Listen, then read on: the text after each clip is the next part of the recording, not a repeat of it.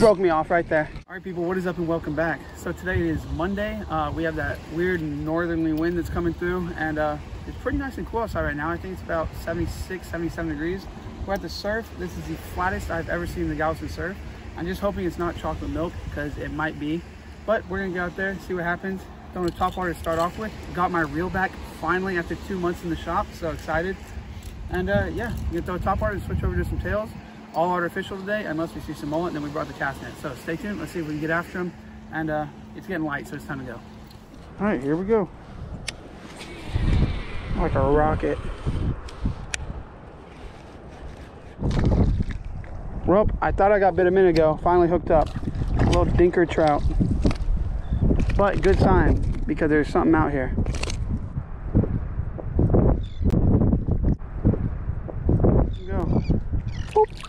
Nolan is on over here. Something little, he says. Head shaker. Trout, huh? Oh, he's under me. He's in me. Little trout. Bigger than mine. Getting bigger. Guys, I don't know if y'all can hear me because of this wind, but I'll tell you what, this wind is picking up, blowing out of the northwest, picking up quite a lot. So we left the beachfront because it got blown out after about an hour. It's still early, it's about 8 o'clock, but we just pulled up to another one of our locations, and as soon as we stepped out of the car, there's bait everywhere. So it's awesome. This is a lot dirtier than the water usually is here, and the wind is still blowing on our face. But I'm gonna throw this cast net, show you what the bait is out here. I've already thrown it once, so I know, but I'm gonna show y'all. And then we're gonna fish out here, because if there's this much bait in this area, there's probably something around here.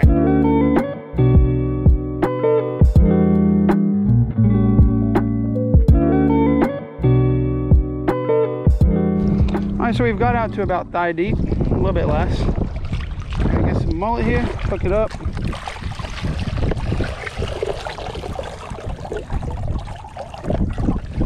I can grab one. Yep, there we go. All right, you can really hook these however you want them. If I was casting it to leave it out, I'd hook it by the tail. Since I'm going to be working it, I'm going to hook them by the head. I'm going to take them, go right up through the lips. I'm just going to go both lips, just like that. It'll still be alive. The only problem with both lips is that it closes off their mouth. They will die a little quicker, but it ain't bad. We're just gonna cast them out. The good thing here is that with these big old weights on here, we can fish into the wind, no problem. Basically, just gonna tighten it up. A few pops every now and then, let it sit. Let him do the work for us, and we'll see what happens. Giant ladyfish. Biggest ladyfish ever, right here. Smacked my lure and took off. Watch out, Nolan, he's coming towards you. Dude, this ladyfish is like 100 pounds. This is a freaking tarpon or a ladyfish? What's going on here? He's coming around you. I'm switching with you. Dude, the crabs were biting it again, and I was like, those are crabs. Oh, he broke me off right there. Oh no, he pulled the hook. No, he broke me off. Woo, people. Oh, wow, that was awesome. Nolan got a little baby ladyfish. All right, I have a flounder. He's starting to pull. We may not be counting. Are you freaking joking me? What? There's some teeth marks. Jeez, dude, I'm gonna toss it right back at him. I forgot something.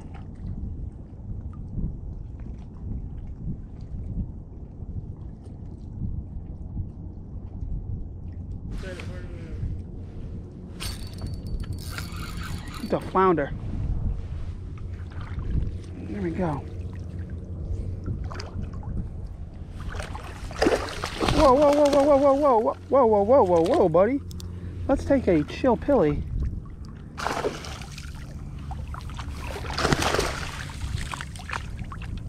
We got him, boys. Feels good. First decent fish of the day, and he swallowed it. I'm telling y'all guys, I've missed, what was it? That's like 3 times I missed a flounder. I had one over there bite, took my lure off. Took my mullet, put on a new mullet. He bit it. He started running with it, so I closed it, and he took it again. And then I cast it over here, missed him once, and he started running with it. So then here he is now. He's fat. It's a fat flounder. I mean, he ain't nothing crazy. He's probably 16, but check that out. Definitely a fatty. So we're gonna get him on the stringer here. All right, guys, I got one over here. Letting him eat. I already pulled him up off the bottom a little bit, but I'm letting him eat. Nolan just missed one that was right here next to us. He said he had a bite. So we're gonna set the hook. Oh, dude, guys, I'm not really big on fishing with the mullet for a flounder. I'd rather have some shrimp. You have to let him eat for too long. I've got the patience, I just don't know how long to let him. All right, I got a bit right here. I'm giving him a long time. Oh, he's taking it. Let him take a little bit of line. I'm gonna have to set it. He's little. Potato chip, potato chip. Doo doo doo doo doo. And he's off. All right, I have one right here. Ate a little mullet. You know, let it eat for 15, 20 seconds, something like that.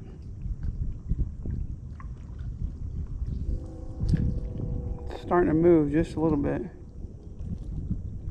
So we're waiting, waiting, waiting.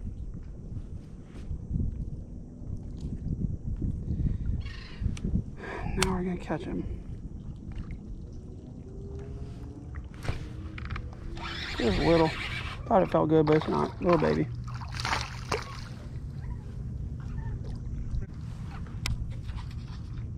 No telling how many of these bites we've had today have been little bitty guys like this. It's a flounder. It's a flounder.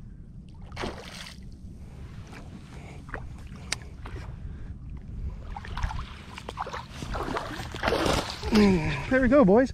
I was casting them towards the marsh grass. Just messing around. Didn't expect to catch anything. Thought this was a redfish when he hit. Saw a big old boil. But no, it's a keeper flounder. What are the odds of that, dude? We were just walking back. I was just messing around thinking, that'd be cool if a redfish would come wake up in here. That's awesome. Measurement here. 15. All right, we're gonna throw them on the stringer.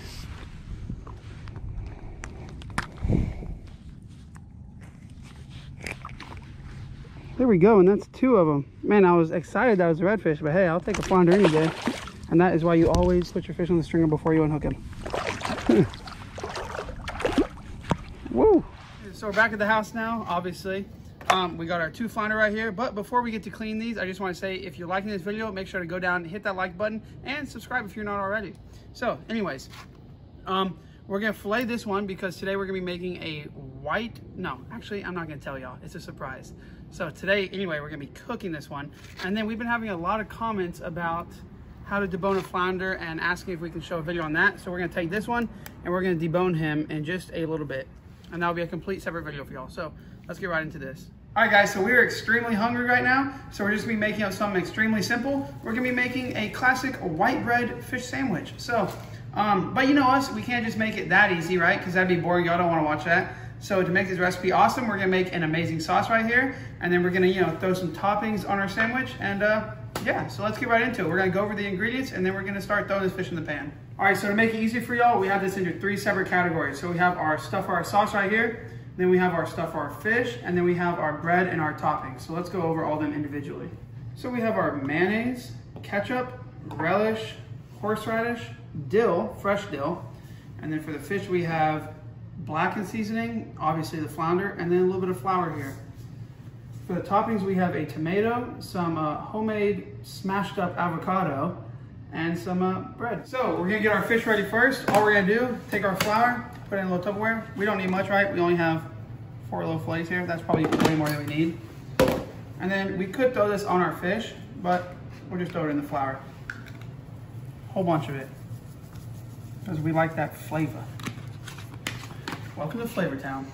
Anyways, we're gonna mix that up a little bit. And we're not gonna be using egg wash or anything for our fish, just because we don't want a huge thick crust on it. We're just trying to give it a little bit of something, okay? That's nice and mixed up. And all we're gonna do is take our fish, throw it in here. And look at that. That is perfect.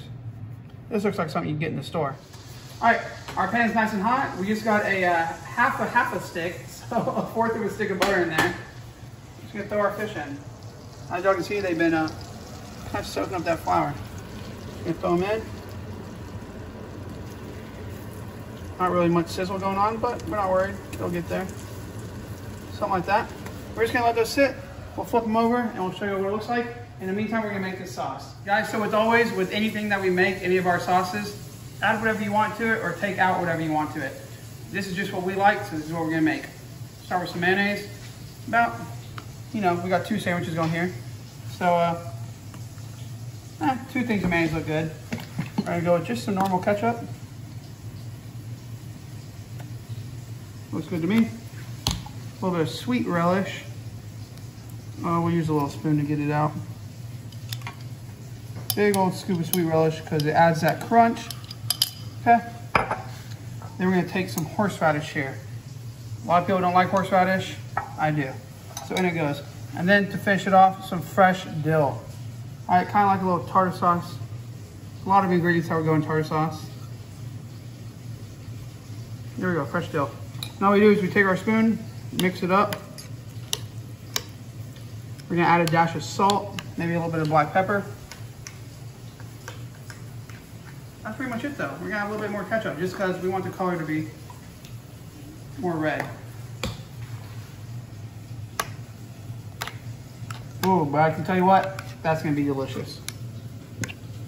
So let's get the salt in there and then let's start building this sandwich once that fish is done. All right guys, so the fish is done. We're gonna start adding it together. Our bread, add our sauce to it, toasted bread, lightly toasted. A couple big dollops of sauce. Now we're gonna throw on our fish. So, a piece of fish like that. A couple more pieces. Something like that. Avocado on the other one.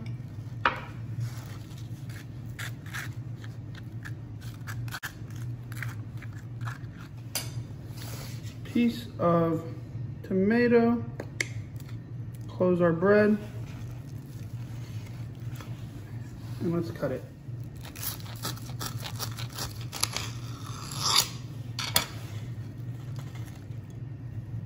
Oh. Alright guys, this is how our fish sandwich ended up right here. Check that out. We're super hungry. Not even gonna sit down for this. Gonna take a bite right now. I'll tell you how it is. This side.